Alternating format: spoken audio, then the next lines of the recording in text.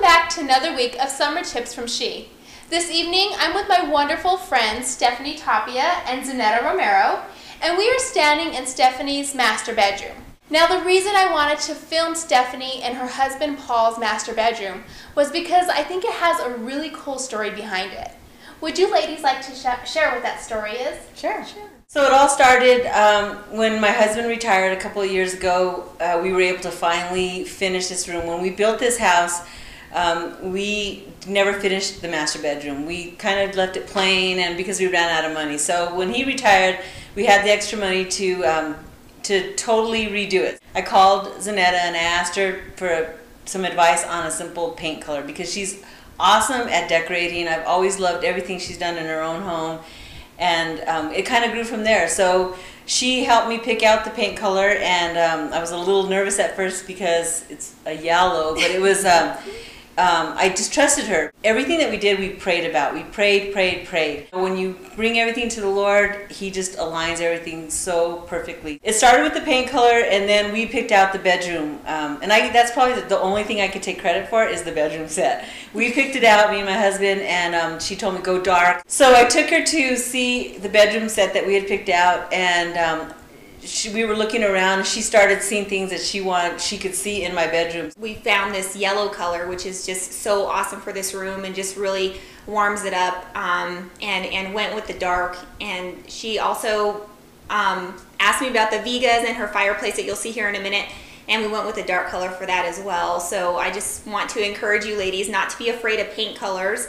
So as we were walking around the furniture store, she kept looking at something, and I didn't know what she was looking at. So she finally stopped, and she said, "Hey, do you like this?" And she picked up this pillow, and I said, "Sure." I didn't know where she was going with it. So she says, "This is a beautiful pillow, and I really could use this. And do you trust me?" And I said, I thought black, okay, but I totally trusted her, and I trust the Lord ultimately because we were praying about it. So I said, yeah, sure. So we bought, I paid for the pillow, and then this became the inspiration for the room. As you see here, like the pillow is not, I don't know if you could tell very much, but it's not just a black pillow with yellow on it. It has like a little bit of beige. This other color looks like a little orangey brownish. But again, this is, like Steph said, it was the inspiration for the room. After we got this pillow, Zanetta is the way she is she likes to surprise. So she started having this vision, and she said, "Do you trust me? I have all these things that I want to get you, but I don't want you to see them. I just want you to trust me." And I said, "Sure. So let me know when you need money." And again, money was limited, so we prayed about that too. And she picked out the bedspread, the bedding. She picked out everything without showing it to me, and I totally trusted her. Steph already told you guys this pillow was the inspiration for the room. And again, I just really want to emphasize that we didn't, go real matchy-matchy in this room, and you don't have to do that with your own room either. So the next thing that I was able to find was this rug here that you're going to see that Nicole's going to show you. And the rug has reds in it. It has black to kind of tie in the pillow a little bit. And it has a few different colors. It also has some green in it and some yellow to pull out the color from the wall. And just not too much, though. It has the least amount of yellow, I think, than any of the colors. But the green that's on the rug, too, you'll see in a minute how Stephanie's bathroom kind of adjoins with her room, but we didn't match everything. The paint color is different in there, but we pulled some of the green. So you'll see how you can tie in two rooms but make them two completely separate rooms. Another thing, Nicole, is this great budget saving tip is that when I actually found this comforter, I found something that was solid, and again, tying in that pillow that I found. We have a few of these in the room, but tying in that color, this is like a beige, so again, it's not yellow to match the wall exactly. But going with the solid color is really nice because later on down the road, if you want to change up anything in here, you can pull different colors from the rug. And you can switch out your pillows and make your room look completely different. So that's something that I would keep in mind when redecorating your room. Ladies, here's the bathroom that we were talking about. This bathroom kind of adjoins in with Stephanie's master bedroom. We chose a totally different paint color in here, which is like a light tan color. I think it was called oatmeal or something like that. But again, this pulls a little bit from the room, like what you see like on the comforter, or even a little bit in the pillow actually. But this room can be totally separate. Sometimes I think that we tend to want to keep colors the same because these rooms seem like they go together. It was actually kind of funny when her husband was painting it. He was like, "Are you serious?" Like with these different colors, it just looked odd to him without everything in here. But anyway, so we went with that, and like I mentioned, the green on the rug. I kind of pulled in some of the green in here that you can see like on some of the candles and like the different accessories over here. The towels and things like that went with some green, and then added some darker colors to tie in with the room as well. One weekend when we finally had all the, the tile done, my husband did all the tile, we stained the vigas and painted. And we didn't decorate it at all. So we were all done finally, and Zanetta in the meantime had been getting all these things. We had to go on a baseball trip, a tournament. So she said, "Hey, can I have the keys to your house? I'd like to go put some stuff in." So I said, "Sure." Gave her my keys. We came home and it was completely decorated, ready to go. It was so amazing. I can't describe the feeling walking in. It was like home makeover. It was so cool. And what a blessing it was to me that my friend, who's my absolute treasure, we call each other DJ because we have a Jonathan David relationship, and I just absolutely love her.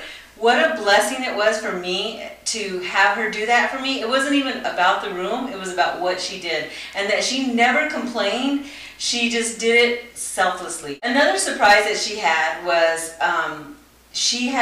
we had recently taken family pictures. She had two pictures of me and my husband blown up, and she framed them in beautiful frames, and so we can add them into the room and make this our room. Because before this, my kids had kind of taken over my room. They were ironing in here, getting ready in here, and it became kind of like a family room. So we decided, no, we're claiming our room back. So she had these pictures done, and she surprised us with that. So we have a picture in here in the bathroom of me and my husband, and we're going to be showing you another picture in the actual master bedroom.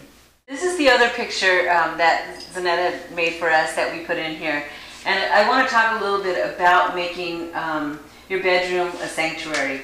If you're married, for me and my husband, this is our sanctuary. This is a place where we can come and be alone together. We can relax. It's just us. And so my kids aren't allowed in here anymore unless they're invited or they ask. And the pictures are just of us. So it's just, make it a place for just you two. I try to speak my husband's love language to him, which is personal touch and affirmative words of affirmation.